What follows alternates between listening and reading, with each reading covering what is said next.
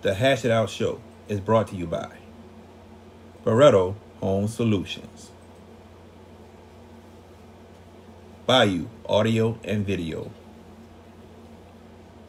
Hot Works on the North Shore,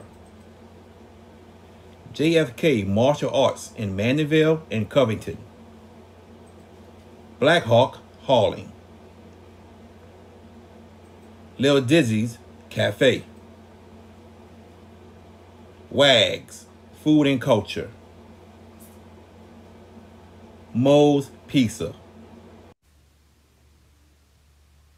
The Green Law Firm, Personal Injury Attorney, Drums Earwear.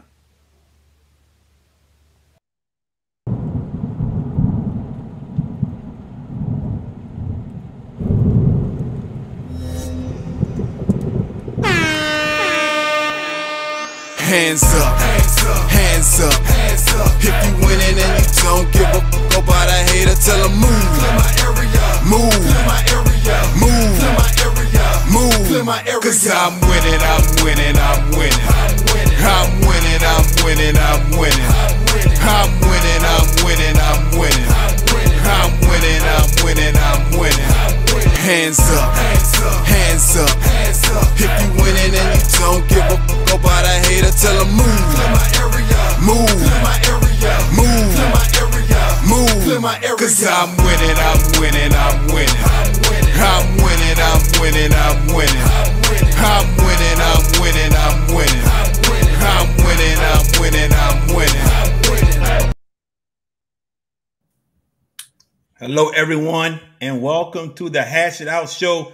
I'm your host, JB, your sports guy. We got a great show for you all tonight. We got two special guests. Before we get to our special guests, I have two co-hosts who help me each and every week.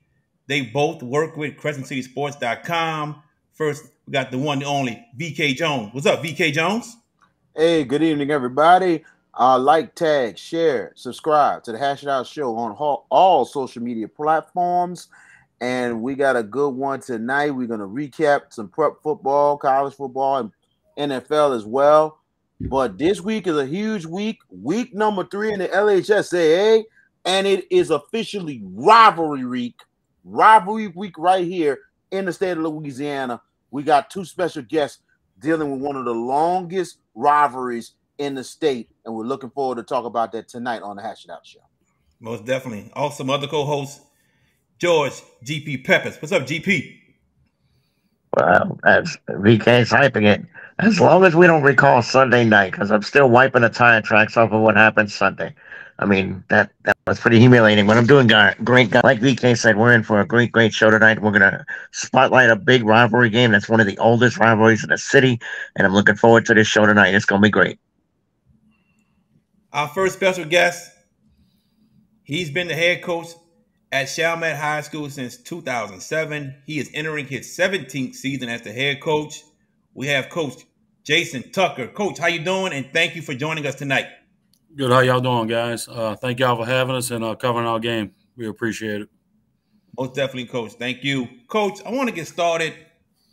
Why did you want to become a coach? Well, a guy who coached me in high school named Jay Pittman, who's been a coach at head coach at Chalmette High School, a head coach at Jesuit, and also the head coach at Brother Martin for a time. I was in college at UNO, and he called me and said they needed a 8th grade football coach with him at while he was the defense coordinator at Jesuit. This was in 1995. I was a year removed from high school, and I've coached ever since. How has it been coaching at your alma mater now for 17 seasons? It's definitely been an honor and a privilege for us to, for me and my coaching staff to be here. Same hallways I walked as a kid, so I've been here over 20 years of my life total, being a student, being a player, being a coach. It's great just to give back to the community where you come from. Coach, back in 2021, you became the all-time winningest coach at Chalmette. Can you describe how that feeling was once you broke the record held by Bobby Nuss? Oh, it's a great honor to be mentioned in the same breath with Coach Nuss. You know, he's a legend at Chalmette High School. You know, and breaking that record was a community event. It was a staff event. It was my, you know, coaches who've been with me, the players who came through. It wasn't just about me. You know, I was just, you know, part of what was going on. You know, if you ever been around Chalmette High School, we have one of the best principals, administrators around, great leadership. So I was just part of what was going on. I saw that you used to work under one of your assistants, Richard Walker, when he was the head coach at Archbishop Hannon, and now he is your assistant, and he's been there with you ever since. What can you tell me that you've learned from him when you were an assistant of his, and also now being the head coach where he's an assistant of yours? Well, I don't think your show is long enough for me to tell you everything I learned from Richard Walker. You know, he's one of the major influences on my coaching career. Coach Walker is now our athletic director, so he is now my boss again. He's the athletic director. He replaced our long-time AD, Coach Dave Brissett, who retired. So Coach Walker is, you know, still shaping me. He's just doing it from a little bit afar instead of being on the staff. You know, many times throughout my career, I leaned on him, even when I wasn't on the same staff with Coach Walker. You know, we met, talked game plan, talked different things, and I definitely wouldn't be where I am without him. We are live with Coach Jason Tucker, the head coach of the Chalmette Owls. Everyone who's watching, please click that subscribe button on YouTube. Coach Tucker, in 2006, you were the defensive coordinator at Jesuit High School. A year later, you took the head coaching job at Chalmette, but you said that was a tough decision to make. How was that a tough decision for you to make when Chalmette is your alma mater? Well, when you're in one of the top districts in the state, you know, I was hired there by Sid Edwards, who was there a year at Jesuit. And then coming in the spring of that year, of the spring of 06, or spring of 07, Coach Wade Kaiser came in and took over the head coaching job. He interviewed me. He rehired me as a defensive coordinator. So it showed confidence in what I was doing. And then the Chalmette job didn't open up to late June or early July. So Coach Kaiser was great to me. You know, he could have held it about, you know, over my head about you took the job so late, whatever. And, you know, he told me a chance to be a head coach, you know, you need to really consider it. So Coach Kaiser really helped me make that decision. When you took over the program, you had around 40 players. Now you're well over 100. How were you and your assistants able to make this happen? Just being consistent in our program and, you know, just trying to put together some wins. I think nothing builds a program like winning. You know, and just holding our kids accountable. We talk every day about being accountable, communicating to us, being good citizens, being good in the school, you know, keeping good kids on our team. And, you know, we'll sacrifice, you know, a kid who doesn't do things right, you know, over a good kid that does. It's just how our program is. And that's how, you know, Mr. Wayne Warren and all wants our school to be represented, and that's what I believe in too. Before I pass it on to VK Jones, this upcoming Friday, you guys are taking on the Holy Cross Tigers. It's a long-time rivalry, but I want you to explain the origin of this rivalry, how it got started to where it is now. Well, the rivalry got started, as far as I know, you know, back in the 60s. It's the longest public school, private school rivalry in the state. You know, as we all know, Holy Cross was really close to St. Bernard Parish. And at the time, before Katrina, St. Bernard Parish had a lot of Catholic elementary schools. A lot of, you know, they had Archbishop Hannon here, one high school, but a lot of the Catholic elementary schools were able to feed their kids to Holy Cross. So these are kids that we grew up with. You know, now there's only one. OLPS is the only Catholic elementary school. So it's not as great as it was back then, the rivalry, just because of the disconnect of that and the closeness of Holy Cross being right over the St. Claude Bridge. And, you know, a lot of those elementary Catholic kids went to Holy Cross. Jason Tucker, it's good to see you. Good to hear from you this evening, man. I took your I took your health advice and everything, man, and I lost about 65 pounds. I'm at 280 now. You know what I'm saying? But I appreciate your advice, my man. You know what I'm saying? You know, it's good to have you on the show. Oh, thank you very much. You look good. You look good. Keep it going. Thank you. I will do that. I gotta ask you, man. You got a good bit of experience back this season. I know last season we talked when I broadcast that game last season at Tag Gormley, that team was pretty young. They hung in there for a half, and then holycross made the adjustments. This season, you have a lot back this year, including your quarterback, Ethan Couvion, who came up big last week against Lakeshore. Tell us about his leadership and also how Jaden Alfonso and Stone Revere has been pretty much your stalwarts on your team this season. Well, Ethan Couvion is a different kind of case you don't see much in football. 2 years ago, he was one of our starting offensive linemen. Then we had a need for quarterback, and we were talking about Richard Walker earlier. Richard Walker had him in our PE class and, started to develop him as a quarterback. Then Coach Craig DeHardy, who's his quarterback coach now, continued that. So Ethan started off as an offensive lineman. He's an offensive lineman's dream. He moved on. So in the last 2 weeks, he had about 500 yards in offense, which, since I've been here 17 years, the most definitely back-to-back yards that anyone had. So he's definitely a leader for us. He's trimmed up a little bit, has himself in really good shape. He can throw the ball. He knows the offense well. He's a 3-year starter. Like I said, 1 year offensive line, 2nd year quarterback. So he does a great job leading our offense. Well, it looks like that's amazing there, and it's almost similar to what you've been doing health wise too. That really kind of warms your heart, huh, Coach? Oh, absolutely, absolutely. Then you mentioned Stone Revere. Stone's another kid for us who I'm very proud of personally. He's taken a different path than some. He played a backup quarterback. He played a little fullback, a little H-back, just trying to find a way onto the field. He just kept fighting, kept working to get himself to be a starter. And he's our, middle linebacker in our defense and one of our leaders on defense. And I'm very proud of him because the path he took, it wasn't an easy path, and he kept fighting, kept believing in himself, kept working hard.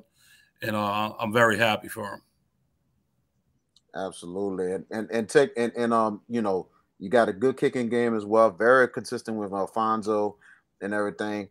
And coming into this game coming up on Friday, it looks like the kicking game is going to be really a key more than anything else. And I know both teams is going to be really going to try their best to try to have the best special teams to try to win that ball game on Friday. Yeah, I think anytime you have, two good programs like we have, Coach Wattigny do a great job coaching. We put a lot of emphasis ourselves on special teams. So we're both going to be sound. It's going to be, who can execute, just like any other part of the game. It's a third of the game. We appreciate our kids all the time. We don't take breaks on special teams. If you're tired, we'll rush on offense and defense. Having Jaden Alfonso aboard, having a kid that can kick the ball, can punt the ball, is athletic. Last week he ran out the back end zone for the safety. From about the 25, we wanted to give up a safety at the end of the game against Lakeshore. And, we had confidence in him being able to take the snap, get into the end zone, and do what we asked him to do. Coach, you have really been consistent with this program over the years, and you did not just take them to win multiple district championships, but you took them a couple trips deep in the playoffs and as much to the state quarterfinals one time. So, it seemed like you continue to try to push this Chalmette program to another level. Well, we're going to continue to work hard and just never be happy with the end of the result of our season unless we win the championship. We're just going to continue to work. Little nostalgia, a little bit, Coach. I know Chalmette's your alma mater and everything else. How it's been that this community has embraced one school since Hurricane Katrina. We remember back then it was Archbishop Hannon. We had Andrew Jackson, St. Bernard, and everything in one area. And all of a sudden, Hurricane Katrina changed everything. And then all of a sudden, you played Archbishop Hannon for the first time, probably since Katrina, over in Chalmette. What was your thoughts? And also, how did the community embrace that one school in one community? Well, we've been playing Hannon for a few years, back and forth a little bit. Even when Coach Wattigny was the head coach at Hannon, So Coach Wattigny came here, and you know, when he was the head coach at Hannon, we went there and we came back, and then last year we played Hannon at Hannon, and this year we finished it up and played here. You know, having you know, one high school. You know, having one high school, you know, we're not a private school, so we can't go out and recruit anyone or get anyone from out of our district or out of our parish to come to our school. So that, you know, we had to play with what's given to us. So we're blessed with having one high school and having, you know, all the kids in St. Bernard Parish coming to the school. Absolutely, absolutely. And I know how Chalmette embraces the community and everything else. And also one of your coaches on the staff, Dominic Currell, who's done a great job on your staff, but also is an assistant coach for the Nunez baseball team, the Nunez Community College baseball team, who's been really making strides in St. Bernard Parish. And it seems like it's a family atmosphere all around how Chalmette embraces Nunez more than anything else. Your thoughts, especially for Coach Currell, and how hard he's working at Chalmette. Well, actually, yes, Coach Dominic for us does a great job with us. He shows up every day, works hard. You know, he helps Coach Glenn Powell, who's the coach who started the program over there at Nunez. He's one of his assistant coaches. You know, Dominic played here for us. He was a 3-year multi-sport guy. He did baseball, track. He's a quarterback on the football team. Went to state for the javelin. Played on winning baseball teams here. So Dominic was a well-rounded guy. He could have went to college for track or baseball. He went for baseball. And now he's back helping Coach Glenn Powell in baseball and helping us on the football team. You know, having Dominic, and we have another young man we hired this year with us, Malik Blaze. Malik Blaze is a guy who also played for us over here, played college baseball, played at Southern. To have these guys who played for us to come back to our program really gives me a sense of pride, because they believe in what we do. If not, they wouldn't be back here. And they have a direct relationship to the kids to let them know that, hey, I was like you a few years ago. It ain't been that long. So I think it really helps having some youth and guys who've been through what they've been through at Chalmette High School in our program. Got to ask you just one more thing, and I'll pass it on to George Peppers for some questions. Bobby Nutt Stadium, it's been unbelievable long time ago, but how it's grown over the years to be one of the most premier footballs in the state of Louisiana. Can you tell us your thoughts on the atmosphere, and not just that, how everything worked out to where the stadium becoming one of the best in the state? Well, I think our facilities at Chalmette High School, we can go against anyone in the state, in the nation. I mean, we have 3 gyms on campus. We have artificial turf, softball field, baseball field, football field. We have an indoor track. We have an outdoor track. We have an Olympic-sized swimming pool for our swimming team. We have wrestling arenas. We have we have a state-of-the-art weight room. You know, we have everything that we have. Some colleges that come in and say, Coach, y'all have better facilities than us. Like, we'll put our facilities against anyone. You know, we're blessed to have all the things that we do have here. You know, we have 2 theaters here. Performing arts people are great. We have 110 people in the band. So it's a big time place. It's a 5A place that's treated like a 5A program from the top to bottom. Not just football, not just athletics, but from academics to extracurriculars to everything. I think our kids are very blessed to have everything we have here. George Peppers. Coach Tucker, first off, thank you for giving us the time out of this busy week for joining us on the show tonight. My first question is going to go on your first 2 games. You guys handled Hannon pretty same, and you squeaked one out against Lakeshore last week, 24-22. How do you feel about your team? I know they're 2-0, but where do you feel like your team needs to improve a little bit? You know, coaches are funny about that. They're always looking for the littlest things. Where do you see most improvement from your team? Well, I think with the restrictions, I don't know if y'all aware of the wet ball with the heat and everything. It's been off and on the field, off the field, different things. So I think conditioning is an issue with that. Even though you're doing inside, do things not the same. You know, dealing with that, not being on the field, some of the transition stuff you get off the sideline, especially with special teams. Some of that is a challenge, but I think we've been handling it well. We've been putting a lot of emphasis on it. But when you're not on the field for so many days, you know, every coach in this state is battling this. You know, every coach stays battling the wet ball stuff, not being on the field. And I just don't get it that you can play in it, but you can't practice in it. And we're preparing our guys, our young men, for collisions that we're missing out on. So just to get in those, as we get into, you know, a little bit cooler weather, where we get on the field, just getting those collisions, but you're already in the season. So just trying to get better at those things. And I noticed in your schedule, you guys don't leave home until week 5. You got this week Holycross, next week Patterson, and then you finally hit the road. Was that schedule placed by design? The fact that you're playing your first 4 games at home? Well, we paid our penance last year where we took them all on the road first. So that's true. It was not about that. Yes, sir. Yes, sir. But it wasn't on purpose. It's just, you know, when you're trying to schedule games, you got to give and take with other teams, what they're trying to do. So it wasn't on purpose that we have all these games. I'm sure my administrative support guys would like to have a week off where they're not having every game on Friday back to back, because it's a lot to host a game. Like Bobby Nuss has been full, the stadium's been full, and we expect it to be full this week on both sides. So it's a lot to run these games. You know, a lot of that falls on Coach Walker, the AD. You know, so yeah, having all these games is a challenge, but no, it wasn't planned that way. It just fell that way to be able to get Patterson on the schedule and Bugaloosa on the schedule and getting those guys, Lakeshore, Hand, to get those guys on the schedule, you know, trying to play teams that are going to win some games and be a better opponents to help us be better placed in the playoffs. And then looking ahead to district play, I know you still got a few games to go in non-district, but 8-5A, I mean, you expect John Ehret to rebound after the slow start. West Jeff struggles and other teams. What do you guys feel like y'all can be when 8-5A gets ready to go? You broke up. Could you say that again, please? I'm sorry. I was going to ask you, and I hate to look ahead. Well, it's just natural, I guess. But 8-5A district play in a couple of weeks. How do you assess your team?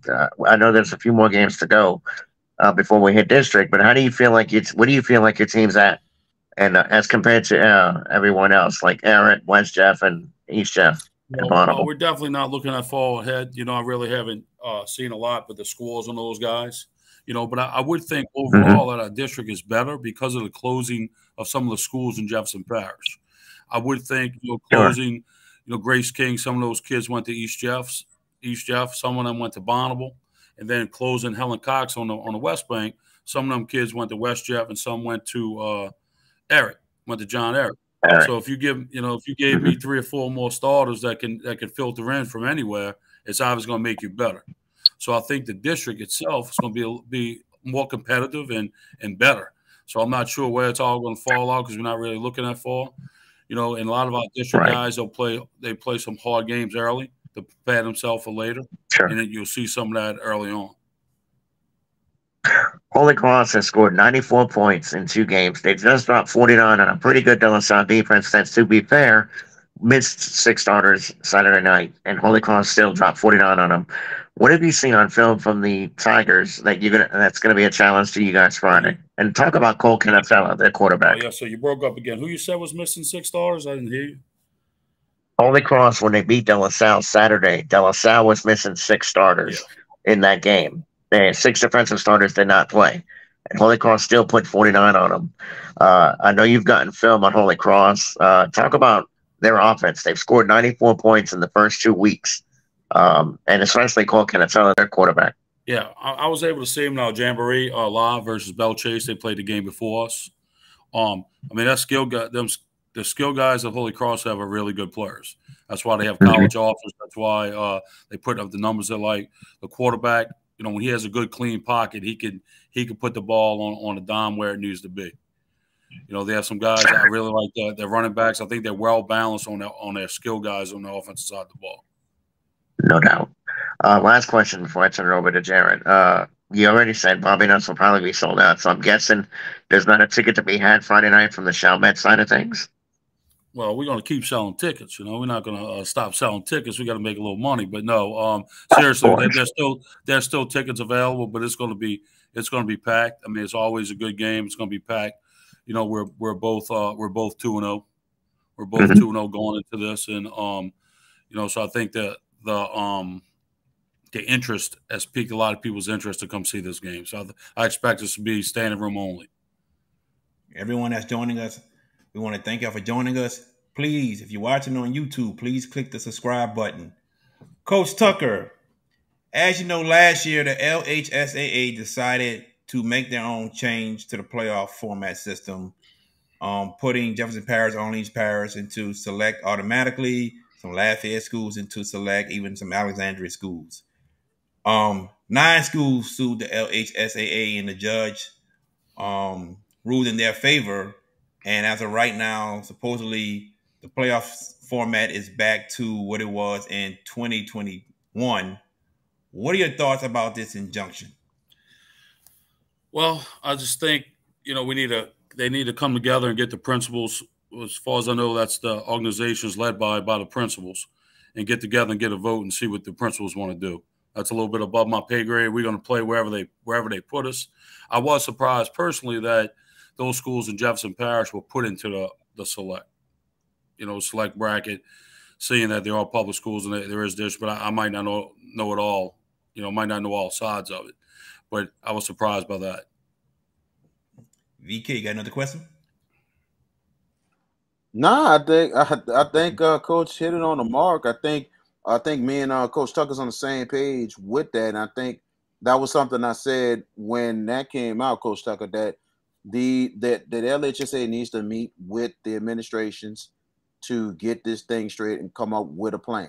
And that's what they need to do, like, immediately. And right now it has not really happened, but it needs to come up soon, and they don't need to have it done late, So I'm on the same page with Coach Tucker. Well, I think sometimes you look at like Salmon, for example, and I think Bell Chase had to wind up playing up in 5A, and they were 4A, and they already had their schedules made. Mm-hmm. So if you're trying to do all that stuff to come on the back end of it, I wish they would at least settle for 2 years, the same length as our contracts are. So we like this. You have game contracts; they're 2 years. So if they had it set for 2 years and then moved on, but change it once people are already scheduled, I don't see how that's fair to anyone. I agree. Absolutely.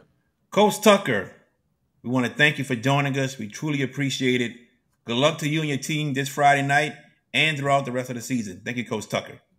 All right, thank y'all. Hey, I'm a big supporter of Just for Kicks, by the way. Definitely, sir.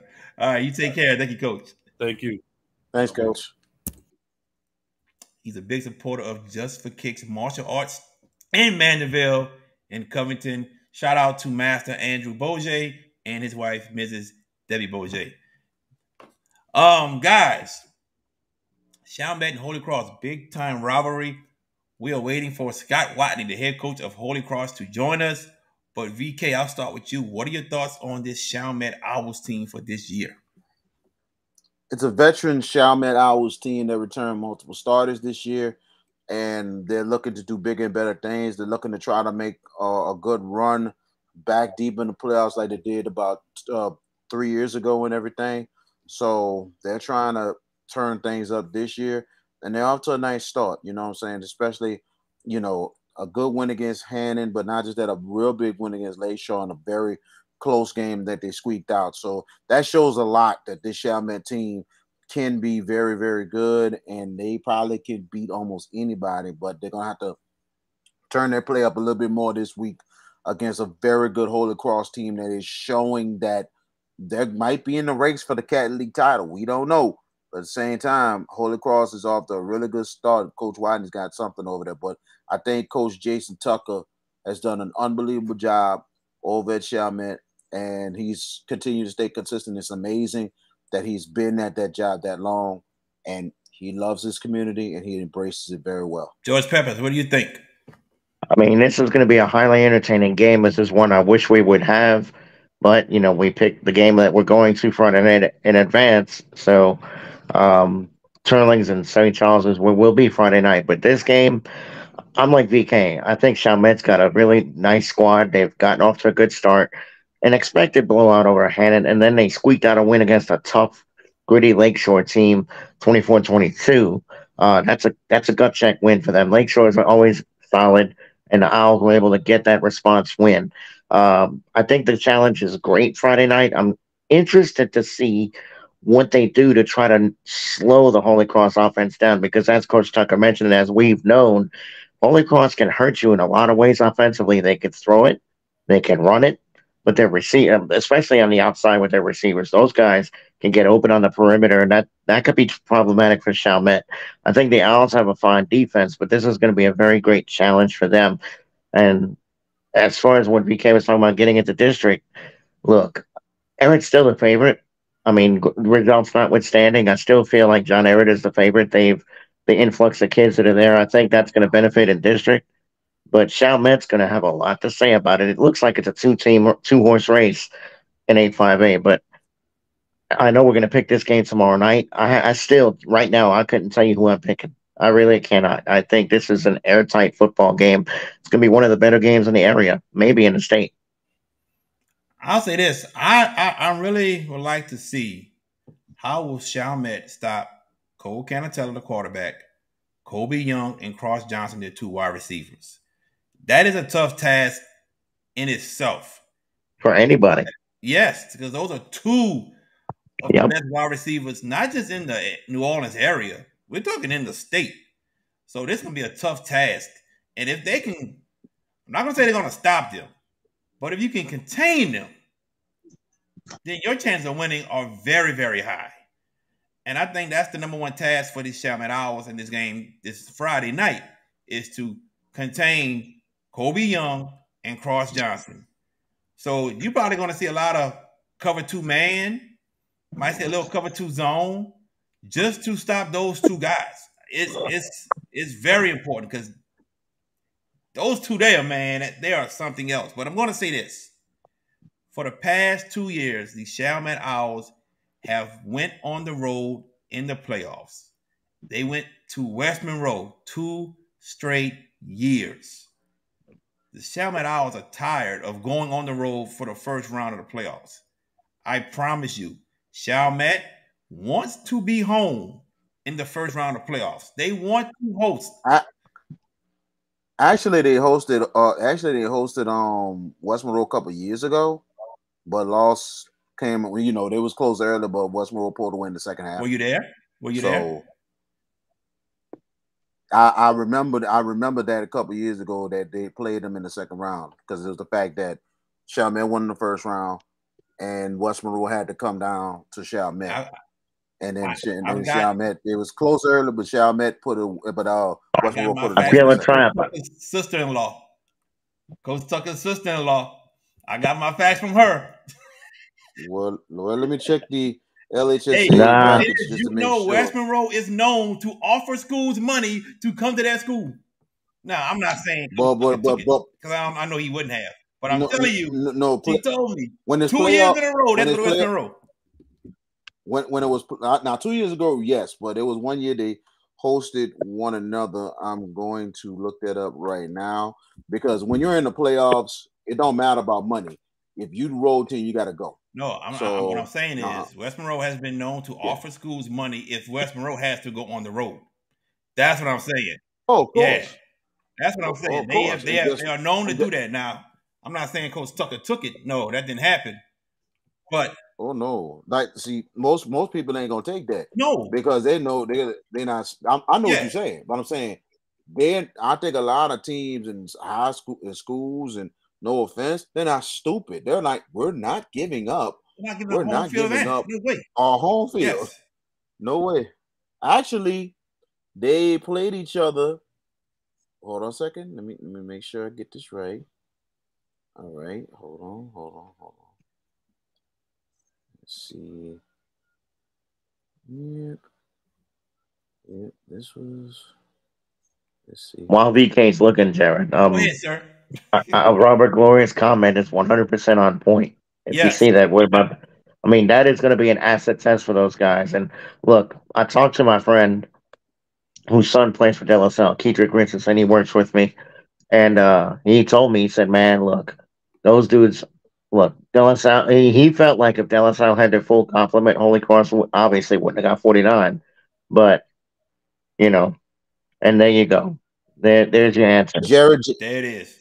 Jared JB, 2021. They played in Chalmette in the second round and won 49-7. Cool. Maybe I misunderstood what she said.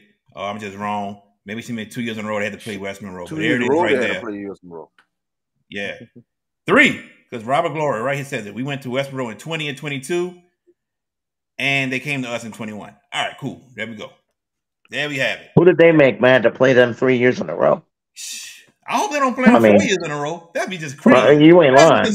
That's a conspiracy theory if that happens. 4 years in It a could row? be.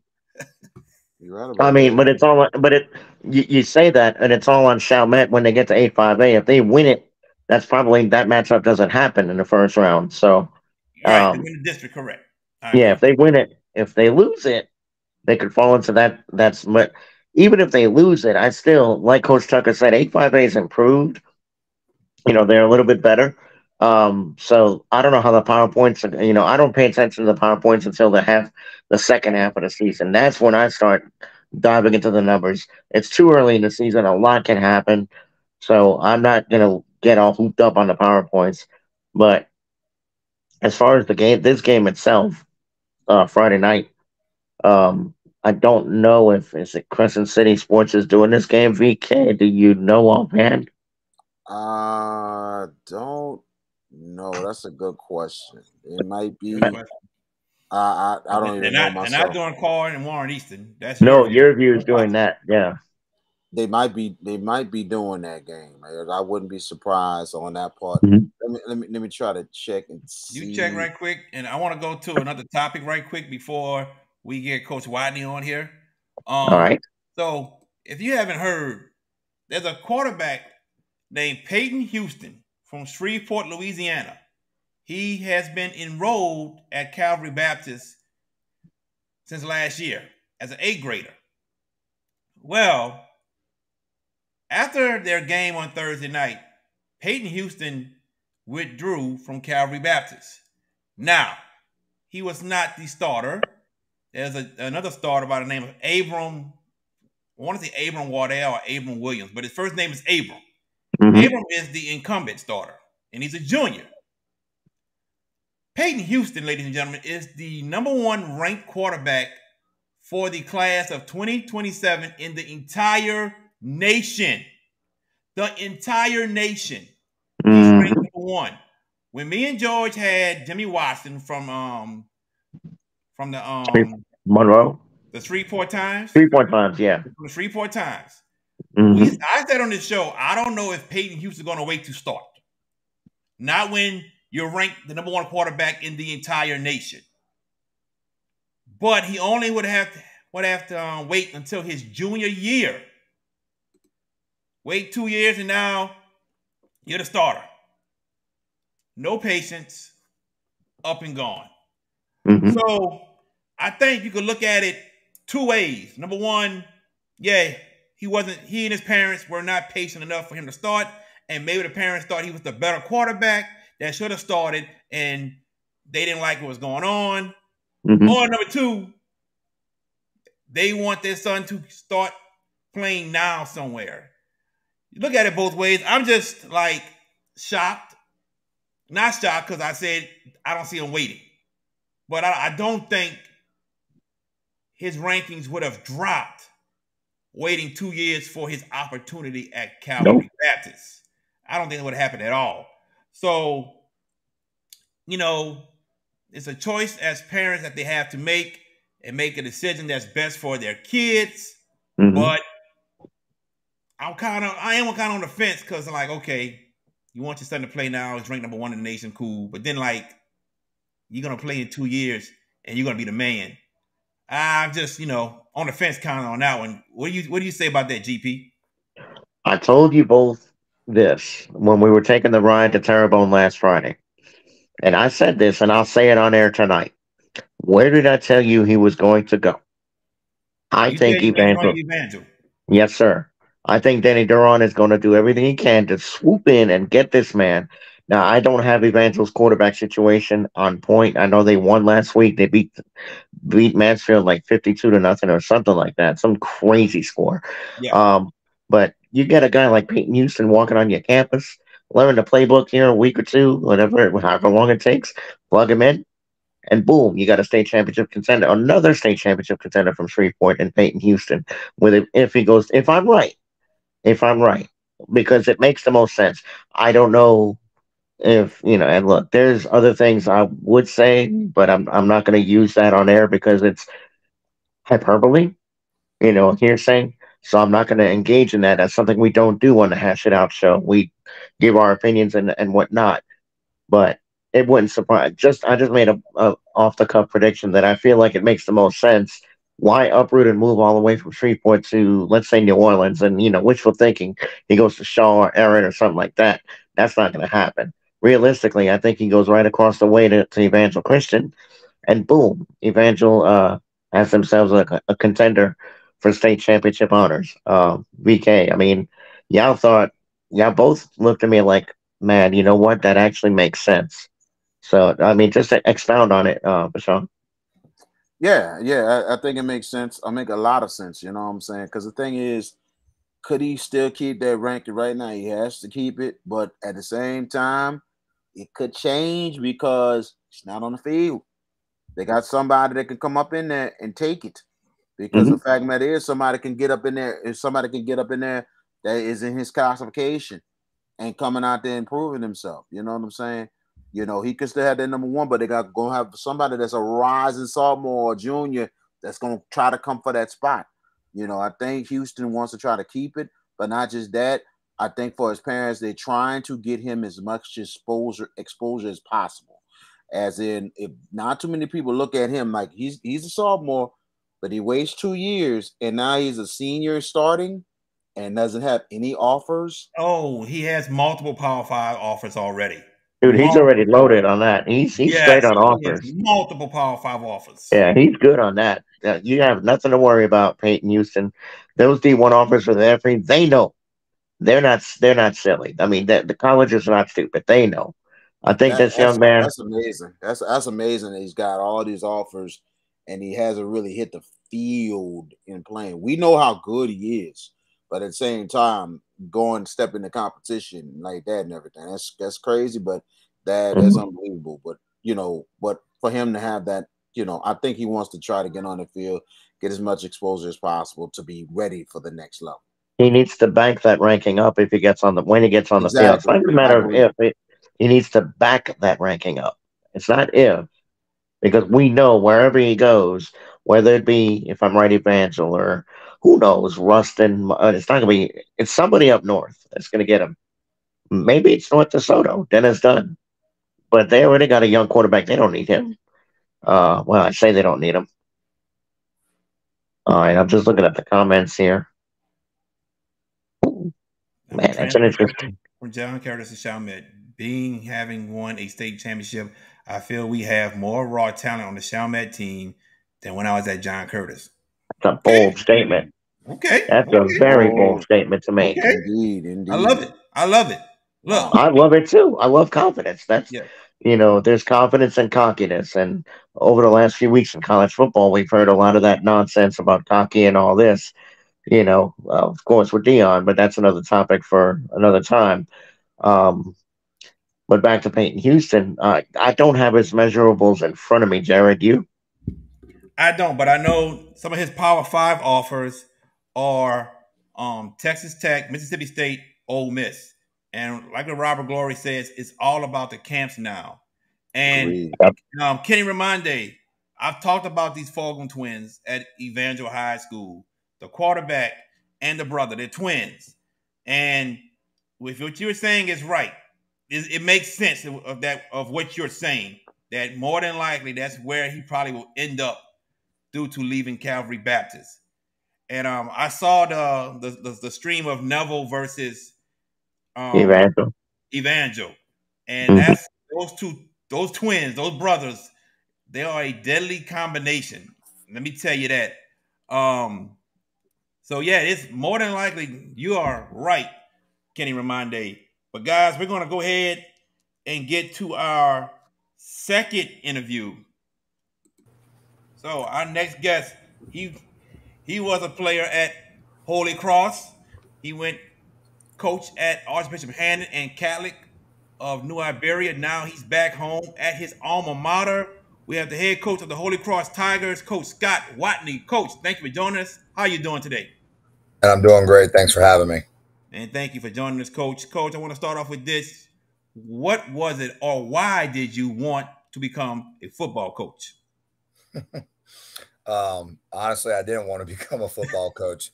When I was playing in college and I saw what a GA life looked like and I saw what those guys were doing, it was not flattering to say the least. But I was very fortunate, man. I fell into this profession due to my time spent at UNO when UNO was back in 2010 and 11 trying to remove Division I status to go D3 and join football in with their athletic department.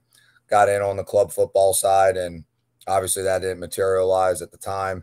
And I got offered a job from Brother Martin. And, you know, even though it maybe not was in my original plan, but it's definitely my plan and it's going to be my future. Obviously, I love what I do. It's great fulfillment for me, and it's definitely God's calling. What has the feeling, what was the feeling like when Holy Cross told you that they're offering you the head coaching job? I cried. It's you know, this school means a lot to me personally. Not only because I spent 8 years of my life there, but I'm one of 10 family members that went to school there. So from 1949 to 2005. And, you know, it was even more of a surreal moment because I got two little boys, a 5 and a 3-year-old, and they're on campus now. So one's in pre-K and then one's in kindergarten. You know, and then this, not only has this been a dream job for me, my father who passed away in 2019, this was a dream job for him, for me to have. And so, you know, all those emotions kind of stirred up in me when I got offered the job. And then it was even more special because my father in the springtime hit his 50th anniversary. And they had, before I even was offered the job, they had asked me to stand in as a proxy to receive his golden diploma. That's one of the neat things we do at Holy Cross. You make 50 years, you get this, you know, you get a diploma, but this time you get a golden diploma.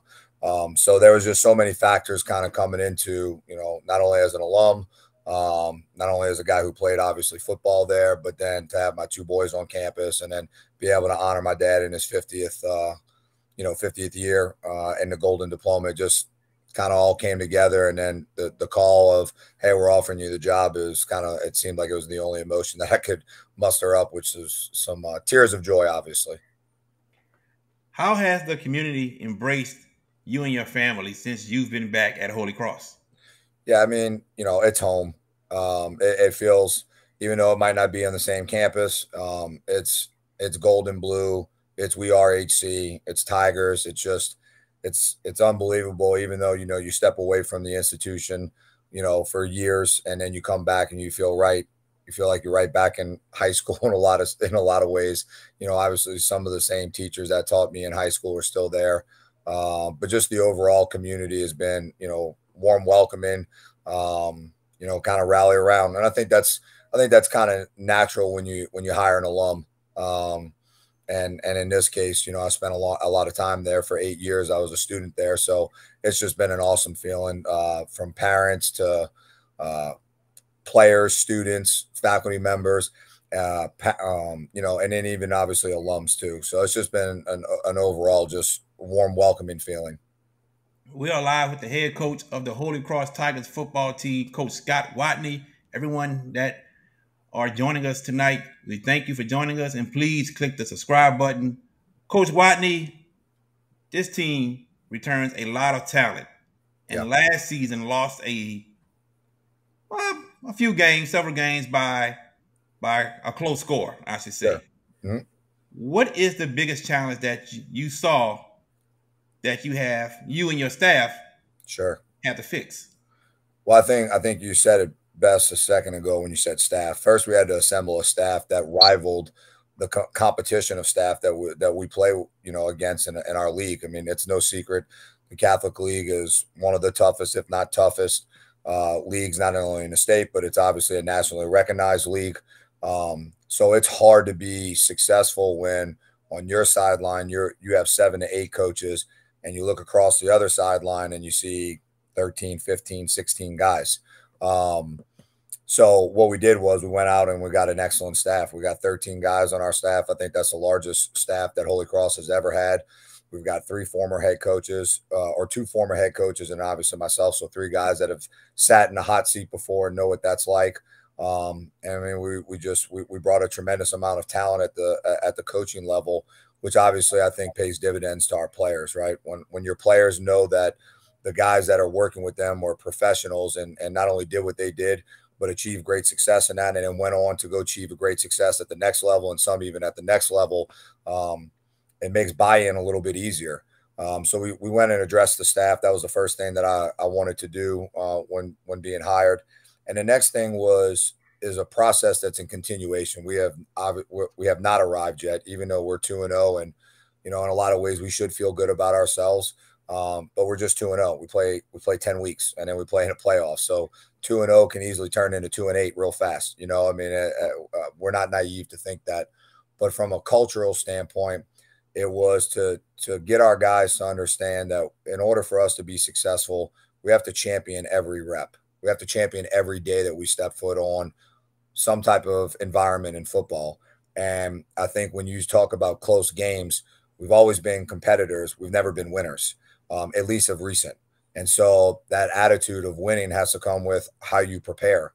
And when you prepare in a rigorous way, people like to say, will you rise to the occasion? I adamantly disagree with that. You're going to fall to the level of your training. So if your training is up here, well, that's where you're going to be at when adversity hits. So our goal is to raise that level of training so that when we get hit in the mouth and we deal with adversity, we're not trying to look for a hope of rising to something. We've already been there before because we've already put our kids through it. So I think the biggest thing is, coupled with the coaching staff, along with it's just a mindset. It's changing the mindset of guys from getting on a bus and feeling, oh man, we almost had it, to no, we did it, And so, again, it's an ongoing process. It's not something that's done. It's not something that's completed, even with the teams that are, consistently being in state championship conversations. Carr, I mean, they have to constantly worry about, getting a mindset of staying a champion and being a champion. So it's not just exclusive to Holy Cross. It's anybody who's trying to be a champion. And I'm not a very smart guy, but I am smart enough to follow people who are really successful, and especially in this business. But Bill Walsh says, professionals were professionals before they were professionals. Champions were champions before they were ever champions. And so that's kind of our message to our guys is, on a daily basis, are you champion that day? Are you champion that moment? And you could break it down to its smallest fractions if you wanted to.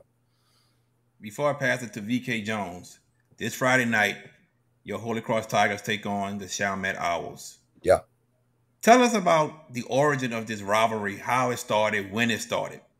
Yeah, I mean, I'm not sure on when the rivalry started. I mean, I want to say Chalmette opened in the 1970s, so it probably wasn't long after that the rivalry kicked off. And it's a great rivalry. It's obviously been played for since the 70s. I imagine when the first contest was played. It's a great game, especially since I was the last class that graduated before Katrina hit, and then obviously the 06 and 07 classes graduated on the old campus, and then they obviously transitioned to another location. But what makes that rivalry so special was the number of kids that went to Holy Cross also lived in the parish. They lived in Chalmette, right? And so you had in some ways you had Chalmette guys versus Chalmette guys, just in 2 different schools. So obviously with us moving to Paris Avenue, and we still have a ton of Chalmette people that live there, but we also have broadened our scope of students that we have that come from all different areas now. Keeping that tradition of the importance of that rivalry is harder to do than what it used to be when I was playing, when it was just, you knew all 22 guys on their roster on offense and defense, and they knew all 22 guys on our roster on offense and defense. But it's a tremendous rivalry. It's a great atmosphere. I've been on one of the teams where it was the most disheartening loss that we faced in my junior year. We lost 63-18 or something like that. They went on to be a 10-2 team and went to semifinals. And then I've been on the other side where we've been successful and we won those games against them. So what I do know is Chalmette has always been a team that's going to play with tremendous effort. And they're going to punch you in the mouth. They play with a lot of pride. Chalmette people, if you're from Chalmette, you're proud to be from Chalmette. I don't know a single person that's from Chalmette that's not proud to be from Chalmette. So these people that we're getting ready to go play, man, they take a lot of pride in their school, and rightfully so. So, you know, it's a great opportunity for both teams. 2-0, 2-0. They beat two quality teams, you know, and so have we. So, and it's going to be in their home stadium, man. And I'm expecting the parish to show out. It's going to be a packed stadium, in my opinion. Coach Wattigny, we appreciate you taking the time out to join us. I want to ask you this right quick before we get deep into this thing. Sure. The name Wattigny is a powerful name. Do you have any relations with Don Wattigny that used to coach at the car? So every Wattigny's related. How closely related are we? We're not closely related, but every Wattigny in this area, even if you spell your name with an E, you know, I spell mine with NY, and some people spell it NEY. Somewhere along the lines, we're kin folk to each other. But no, Don Wattigny and I are not close relatives. But I tell you what, I'd have a lot of money if people paid me for every time I got asked that question, because I get asked it a lot. But I do know that he built a tremendous powerhouse and car back when he was coaching. And so, you know, hopefully I can have a similar legacy here at Holy Cross. Very good answer. Very good answer there. You know, coming into this season, you inherited a team that has a lot of experience and everything else. Yep. Do you think those experienced players, especially with receivers Cross, Johnson, and also Young, and then your quarterback as well, Cole Canatella, who, you know, has been doing very, very well, and also your defense, that experience, do you think that kind of lighten your load a little bit when you got started at Holy Cross this year? Yeah, I mean, I think being a starter, winning or losing or not, experience is experience. So I think that that's important, you know, and these guys obviously have been battle tested. You know, you can't go through the Catholic League and not be battle tested, regardless of what your record is.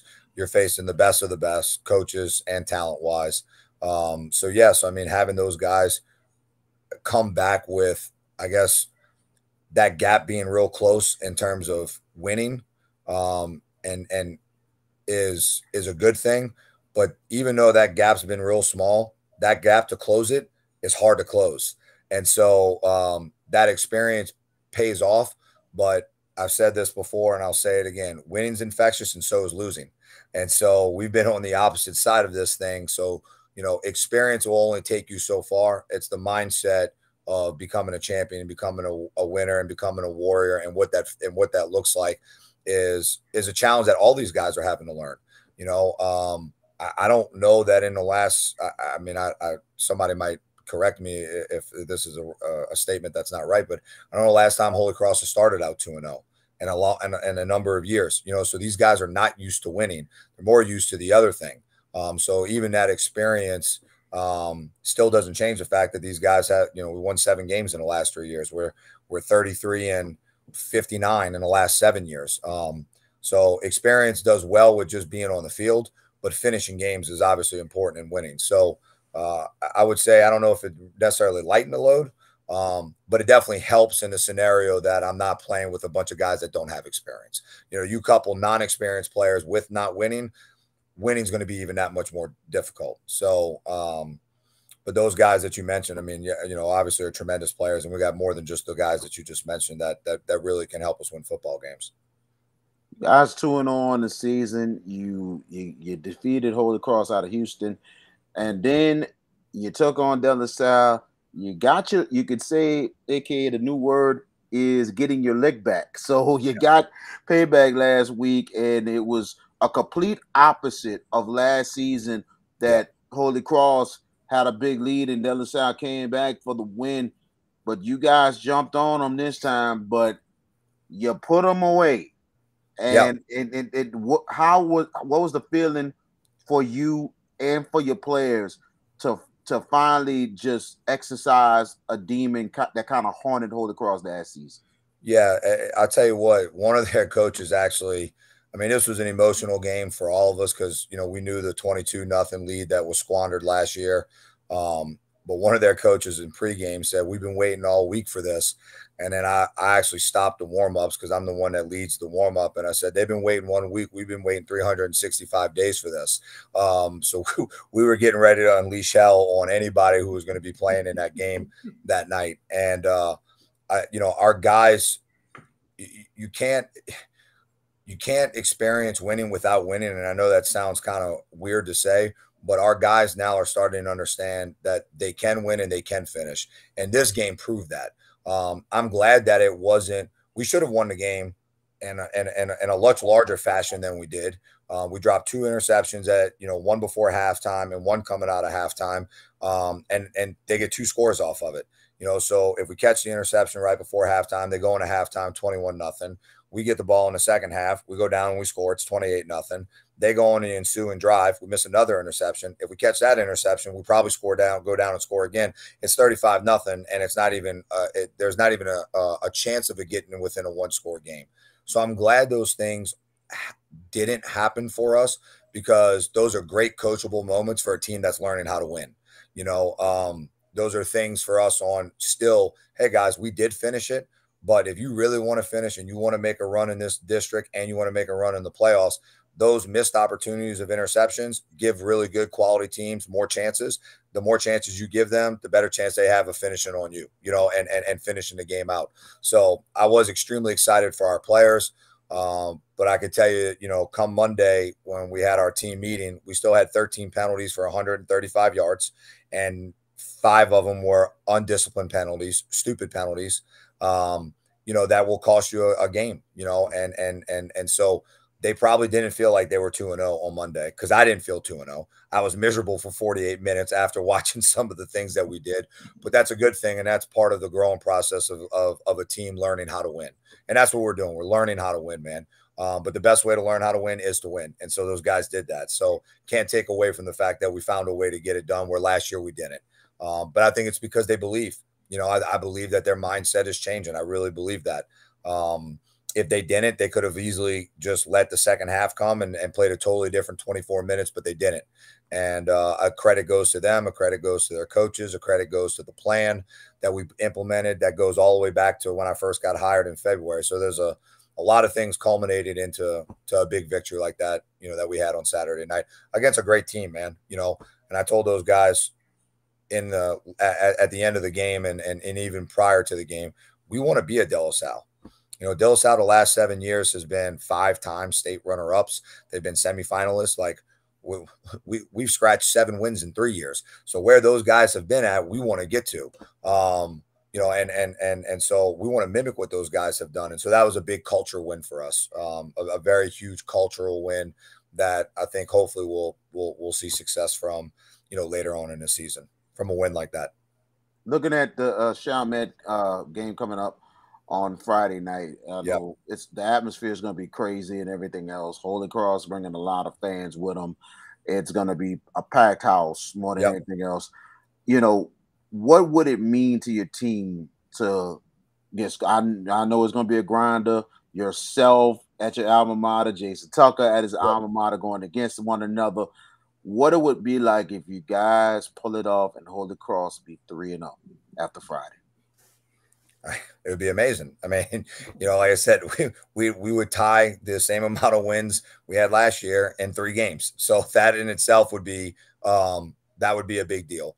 But you know, I will say this one thing that Holycross, and even back when I played, has always struggled with is we make opponents more than what they are.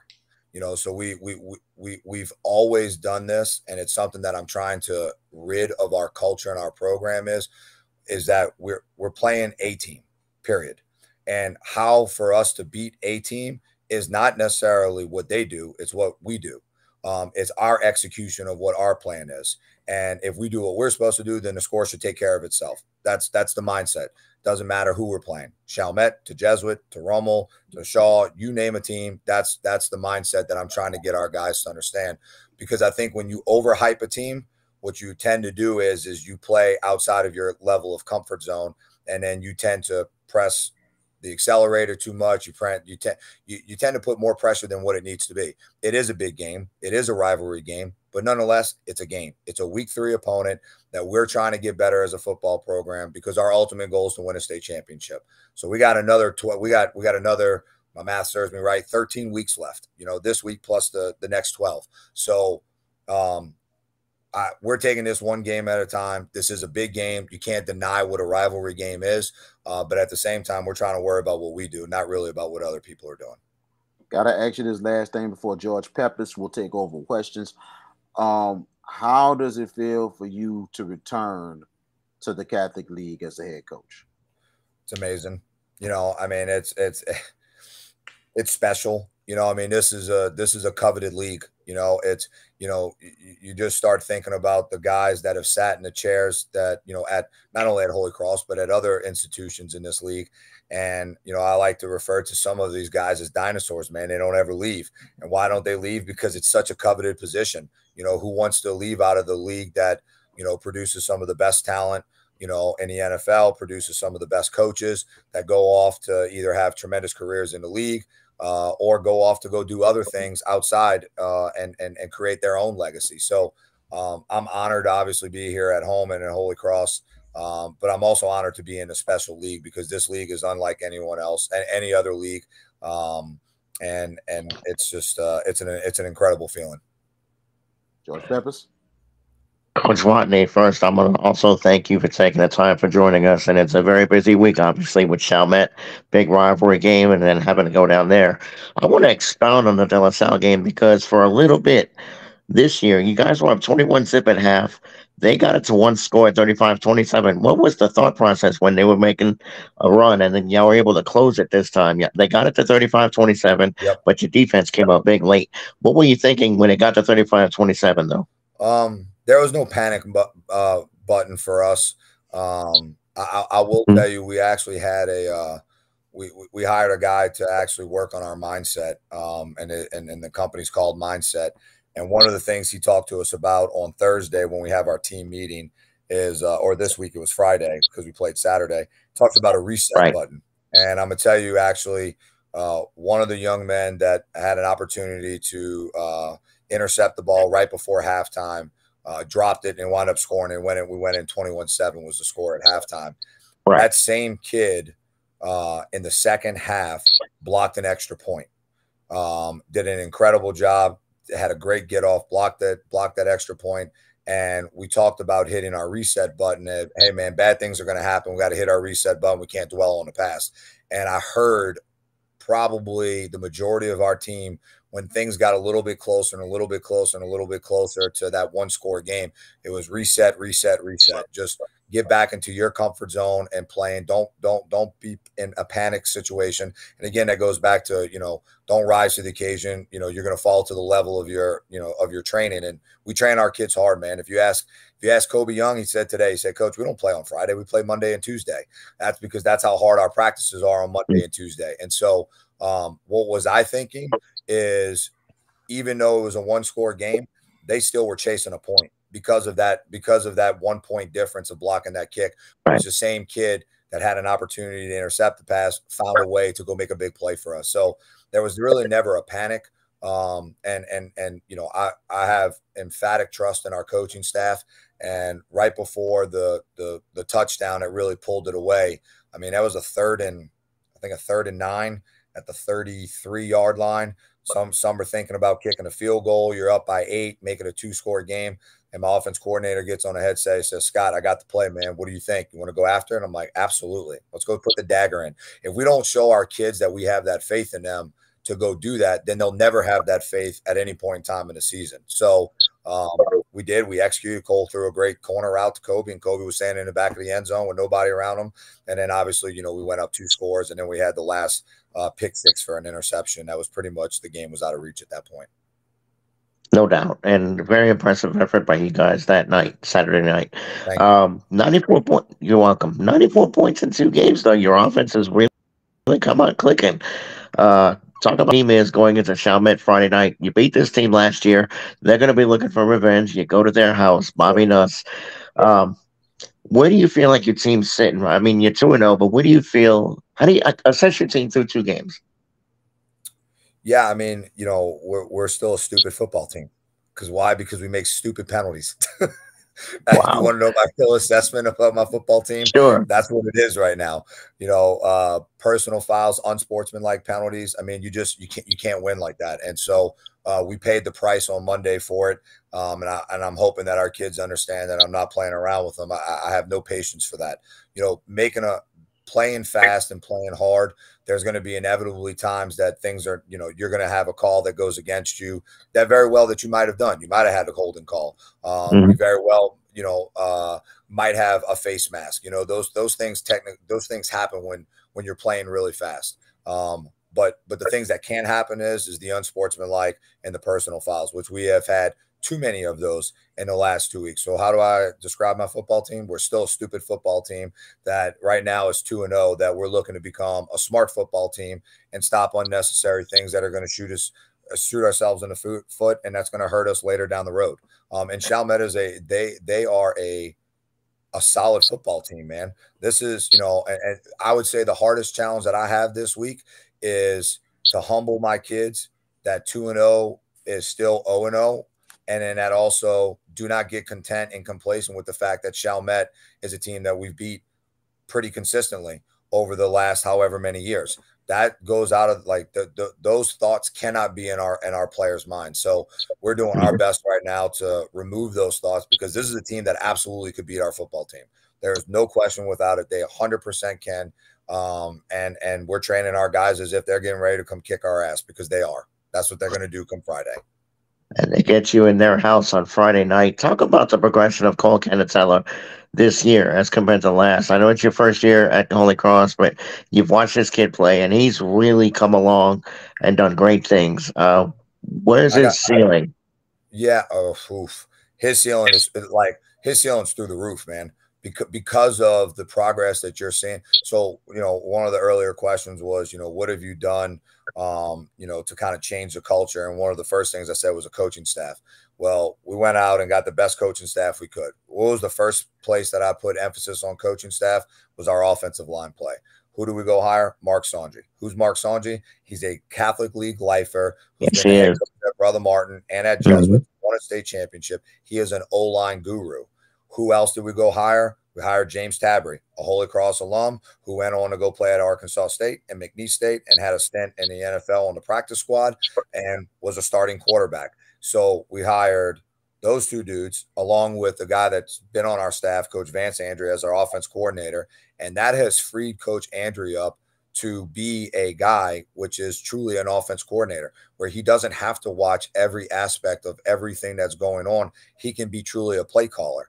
And so you're seeing Cole's success because our offensive line's a lot better, because he's got a real quarterback coach that literally every single snap is telling him what he's doing right and what he's doing wrong.